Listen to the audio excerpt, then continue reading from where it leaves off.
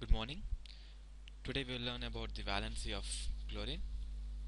Before we start, let us look at the definition of valency. What actually is valency?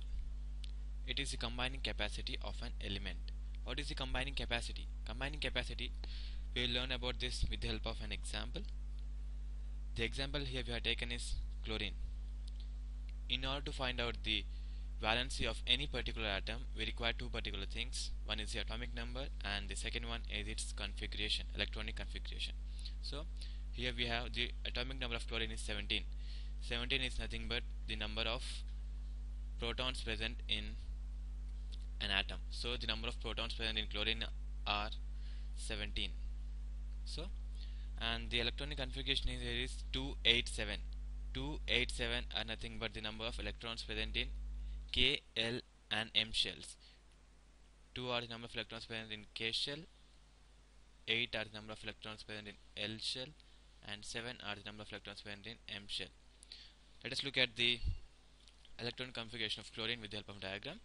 Here we have chlorine. Here we have three particular shells, K, L and M shells. In the K shell we have 2 electrons, which is the maximum number of electrons that can be accommodated, so it is completely filled.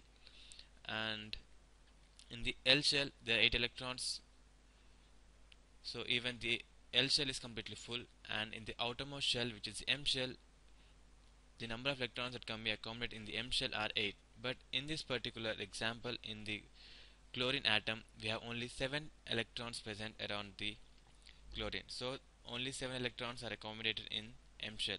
So in order to attain the stability, that is nothing but the octet configuration for the chlorine, it requires one more electron, which is nothing but the combining capacity of chlorine. Hence the valency of chlorine is 1.